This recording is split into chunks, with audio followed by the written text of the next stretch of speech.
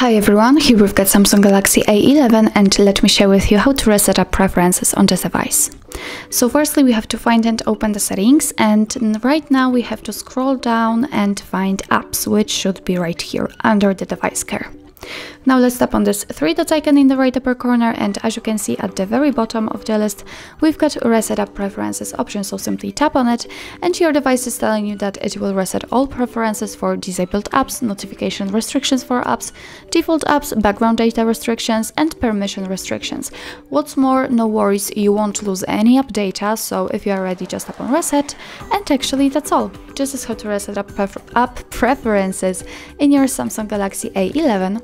Thank you so much for watching. I hope that this video was helpful, and if it was, please hit the subscribe button and leave the thumbs up.